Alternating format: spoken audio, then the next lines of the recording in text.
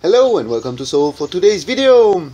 In a previous video we saw that a cube couldn't be cubed and a square could be squared, and it was Martin Gardner's puzzle.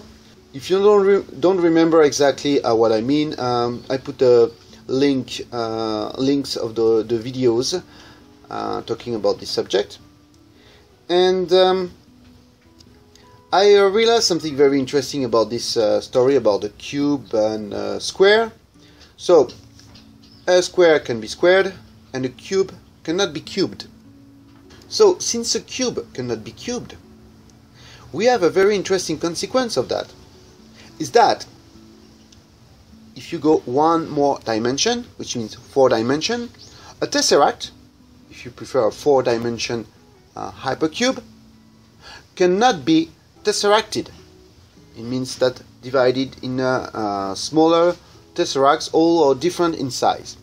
The reason for this is that each of the cells of the tesseract, which is a little bit the equivalent of a face on a cube, each of the cells would be a cubed cube, which we know doesn't exist. And again, if you go one more dimension, dimension 5, then you realize that a 5-dimension hypercube cannot be 5-dimension hypercubed, because each of its cells would be a tesseracted tesseract, which is impossible because a cube, etc.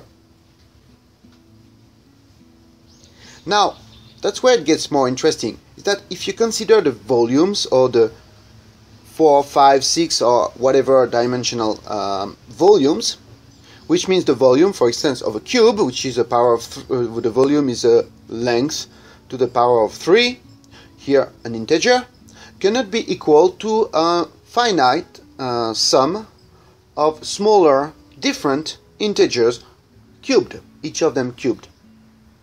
As a consequence of this is also true for a tesseract and for the 5 dimension and more, which means for numbers it is also true for the power of 3, 4, 5, 6 and as big as you want.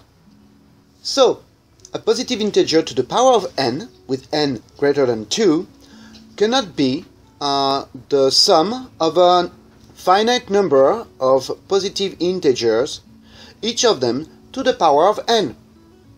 In particular, a positive integer to the power of n cannot be the sum of 2 different numbers to the power of n, each of them.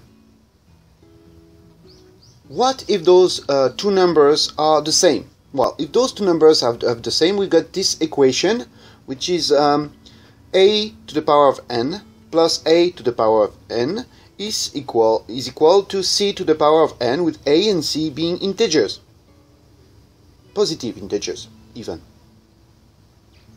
So we get 2a to the power of n equals c to the power of n, and that means the nth root of 2a is c, which is impossible because a is an integer.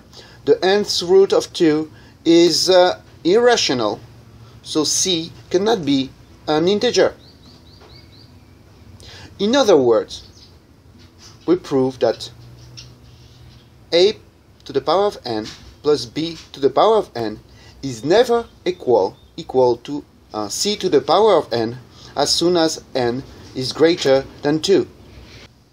So, do you think this is a simple proof of Fermat's last theorem?